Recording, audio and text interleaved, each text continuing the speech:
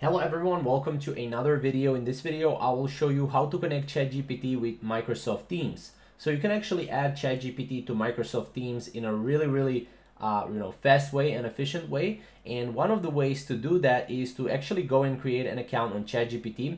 But before that, you'll actually need to go to Microsoft Teams, and you need to add live chat to Microsoft Teams.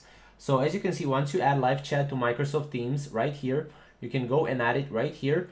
And then you can go and type or just search for live chat, or just click live chat right here. From there, as you can see, you have a live chat right here, and it will work, everything will work fine. You can reply to chat from the team conversation or the dedicate live chat tab, as you can see right here. Now, second thing is to create an OpenAI account. You'll need to have an OpenAI account. Again, if you're having ChatGPT, that means they already have an account.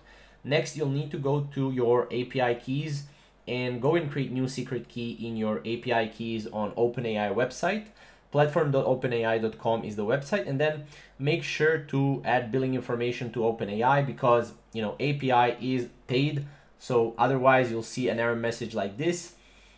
And then next up is you need to add API key to social intents chatbox settings on your Microsoft Teams. So go to your social intents, go to chatbot settings, and then here just go and paste the ChatGPT key. As you can see, this is how it's going to look like. You also have, once the agents answer the chats, then the bot drops out of the conversation here.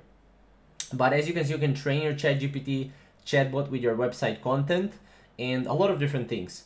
Now you need to copy your live chat code snippet to your website. So just install the code or copy it, as you can see right here, and that's it. Your ChatGPT customer bot is added on your website. So that's pretty much how you can use, again, ChatGPT and Microsoft chatbot and connect it to a Microsoft Teams. So if you have any questions or comments, comment down below, and we'll see you in the next video.